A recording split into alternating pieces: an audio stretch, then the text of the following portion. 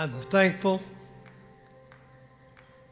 I have a bushel full of that.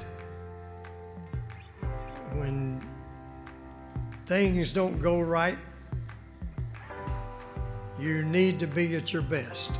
Down in the Southwest Conference area with all the people that were in from Texas, and we've got a terrific list. I mean, you go down that list and you just, hair on the back of your neck stands up because so many great people have gone in. And then this year with Fred and TJ, it's just special. I've known Fred Akers since 1966. He was one of our coaches there when I played for Coach Royal. A great man, a great family man, just a great coach, great competitor, great leader, honored by his players and coaches and teammates throughout. When I got to Texas, Fred was a coach, and he came, I mean, he's one of the first people I met. He absolutely took care of me the first couple of weeks. And Diane, a beautiful lady. I mean, we've got some good memories. We won some football games. I can remember the Georgia game. Had we not dropped a punt, we'd have been national champions.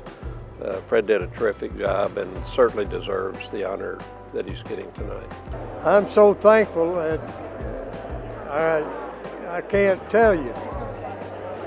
I hope that others, just like me, are going to have the same opportunity. And it's a family thing for us.